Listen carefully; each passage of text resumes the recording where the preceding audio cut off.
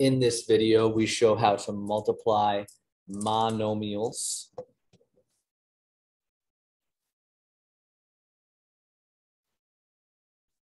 And mono means one. So a monomial is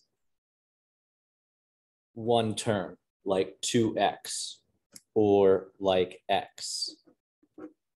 So 2x and x are both monomials.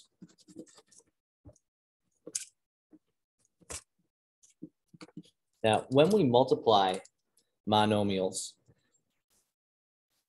we can write them in an expanded form. So this is like 2 multiplied by, there's a 1 in front of naked x. A naked x is really 1x. So that's 2 times 1.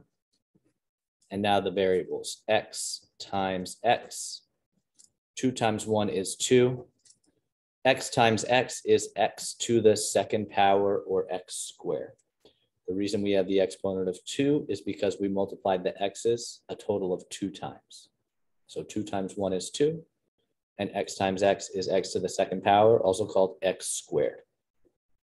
In this next example, we have -3 times 2 times x times x.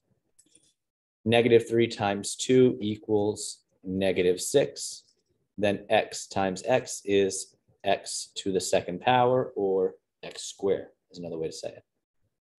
Finally, we have a couple of naked x's here. Here we have negative and then naked, so that's -1x. And then here we have a naked x, so that's +1x.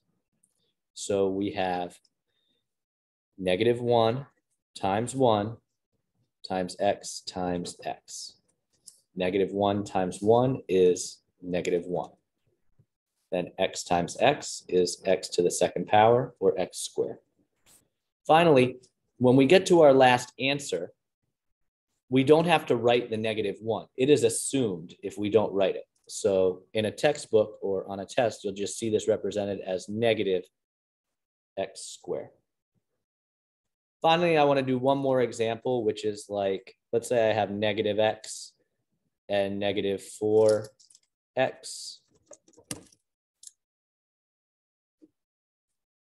So again, it's negative, but then it's naked. So that's -1x. So that means you have -1 times -4 times x times x. -1 times -4 is +4. Negative times negative is positive.